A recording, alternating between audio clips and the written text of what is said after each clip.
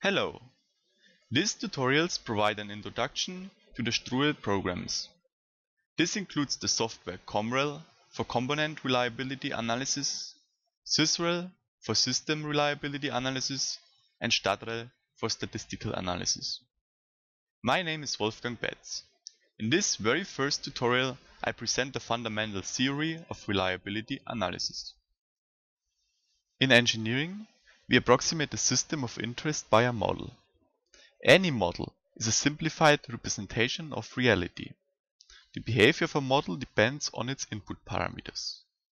For a finite element model of a structure, this can be the material parameters like the Young's modulus or the applied loading. The state of the input parameters is usually not known with certainty. For example, the snow that lies on a roof, the wind load that acts on a structure, or the future Young's modulus of a concrete slab to be designed are uncertain. In reliability analysis, all parameters whose uncertainty influences the behavior of the system are modeled as random variables. This means that the input of our model is not a single set of parameters anymore. It is a collection of possible parameter values, each associated with a likelihood of occurrence. We refer to such a model as a stochastic model. A random variable is typically associated with a probability distribution. In reliability analysis, we are primarily interested in continuous random variables. A probability distribution is characterized by its probability density function (PDF) or cumulative distribution function (CDF). The PDF integrates to 1 and is the derivative of the CDF. The CDF represents the probability that a realization of a random variable is smaller or equal than a particular value.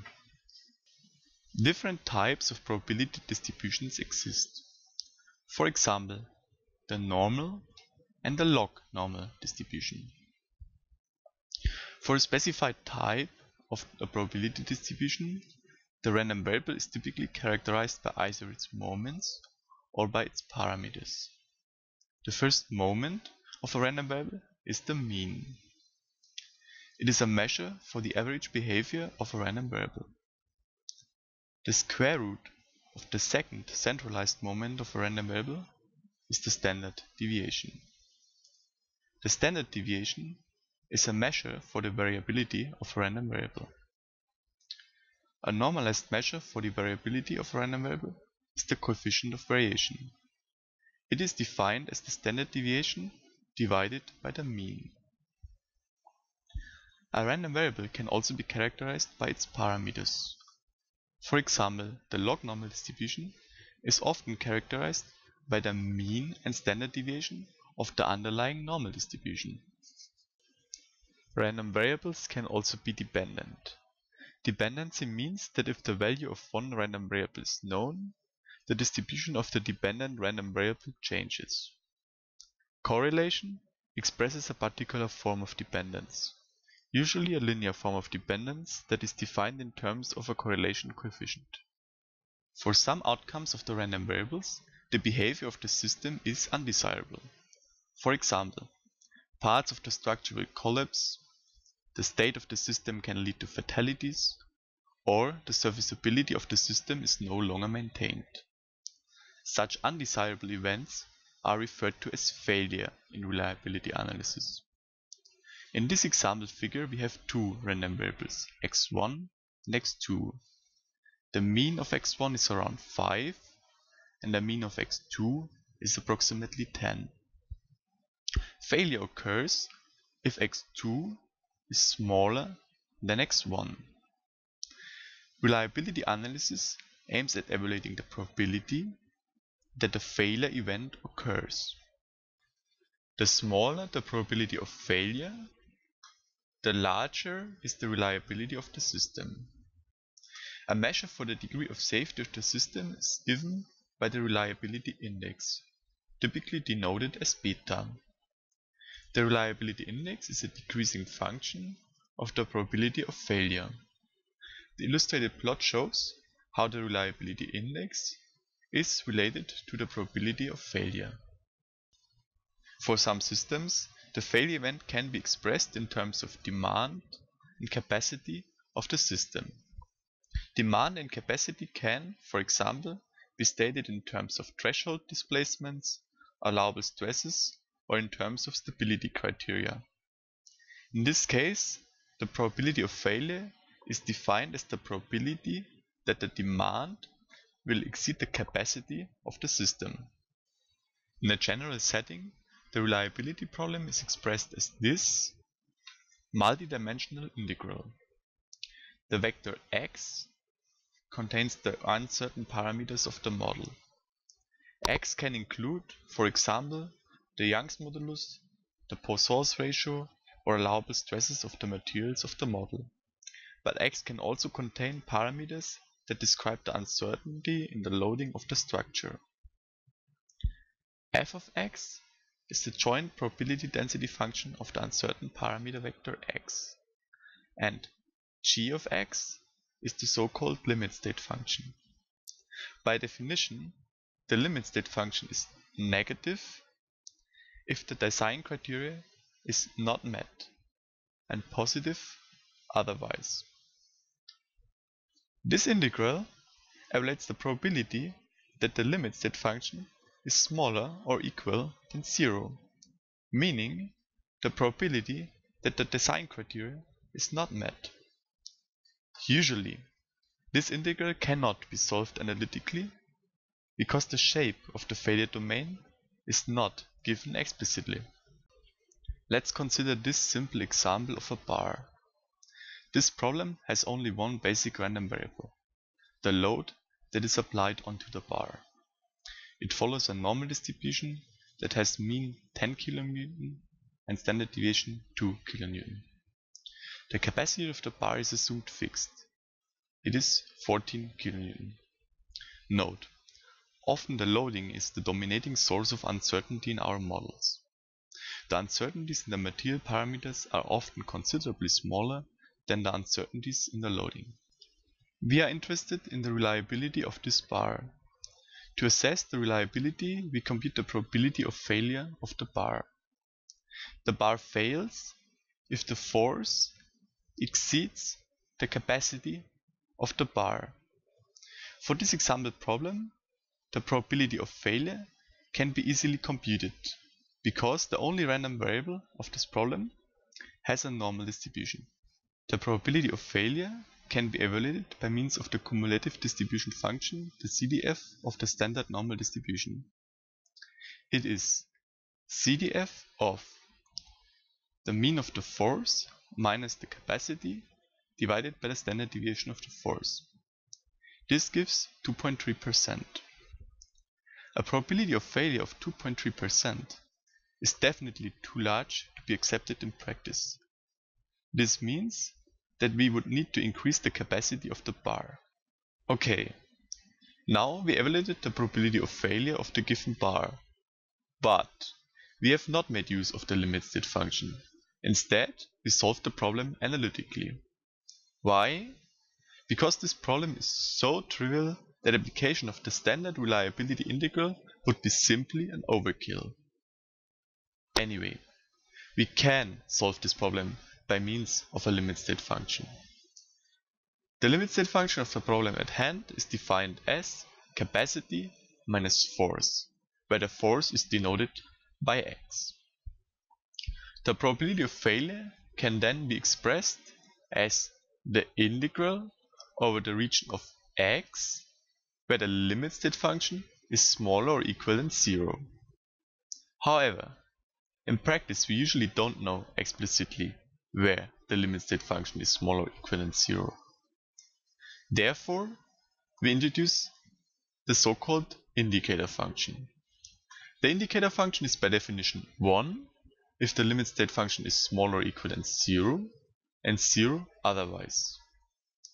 By means of this indicator function, we can rewrite this integral as an integral over the entire domain of x of the indicator function multiplied with the probability density function of a normal distribution that has mean 10 and standard deviation 2. Here, phi denotes the PDF of a standard normal distribution. If we evaluate this integral numerically, we again end up with a probability of failure of 2.3%. Let's modify the example slightly to make it a bit more complicated, meaning we introduce a second basic random variable. Instead of working with a fixed capacity, we assume that the 14 kN is actually the characteristic value of the capacity, defined as the 5% quantile. Additionally, we assume that the capacity has a log normal distribution and a coefficient of variation of 10%. This requires the mean of the log normal distribution to be 16.6 kN and the standard deviation to be approximately 1.7 kN. Before we evaluate the probability of failure of the modified example, we have a look at how the traditional design with partial safety factor works. This example problem has two basic random variables, the force and the capacity. The force has a normal distribution with mean 10 and standard deviation 2 kN. The capacity follows a log normal distribution that has mean 16.6 and standard deviation 1.7 kN. To evaluate the design criteria, we are interested in the characteristic value of the capacity and of the loading.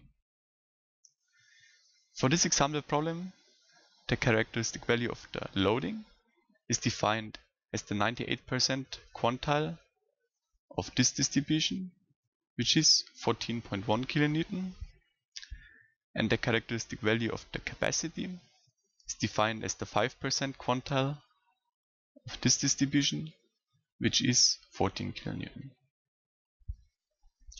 The partial safety factor for the loading is 1.5 and the partial safety factor for the capacity is 1.1. Now we can evaluate if the design criteria is met. We have the characteristic value of the capacity divided by the partial safety factor of the capacity has to be larger than the characteristic value of the force multiplied with the partial safety factor of the force. And we clearly see that this criteria is not met. The capacity of the beam is much smaller than the demand of 21.6 kN. Therefore, we have to modify the capacity, we have to strengthen this bar such that the design capacity is larger than 21.6 kN. Let's continue the actual reliability analysis. We want to evaluate the probability of failure of this modified example that has two basic random variables, the force and the capacity. The limit state function of this modified example is the capacity minus the force. Capacity is R, force is denoted as S. Again, we introduce this indicator function, which is 1 if the limit state function is smaller or equal than 0, and 0 if the limit state function is larger than 0. We have now this two-dimensional integral over the entire domain of the capacity and the force of the indicator function multiplied with the probability density function, the PDF, of the resistance, the capacity, multiplied with the PDF of the force. And if we evaluate this, we end up with a probability of failure of 4.9 times 10 in the power of minus 3, which is too large for our engineering problems. In the previous example, we have solved this integral by standard numerical integration. We could do this because our limit state function was rather simple and we had not more than two random variables in our problem. If a finite element model is behind the limit state function, or if the number of uncertain parameters is larger than 2, standard numerical integration is too computationally demanding. Several reliability methods exist that can tackle this multidimensional integral. This includes Monte Carlo simulation, the first-order reliability method form, the second-order reliability method SORM, importance sampling, line sampling, directional sampling, adaptive sampling, and subset simulation. This is the end of part 1 of the Strurel online presentation. Strurel is developed by RCP and Eracons. Strurel has a history of more than 20 years. The software has already been applied and tested for a large variety of engineering problems. Please contact us for further information.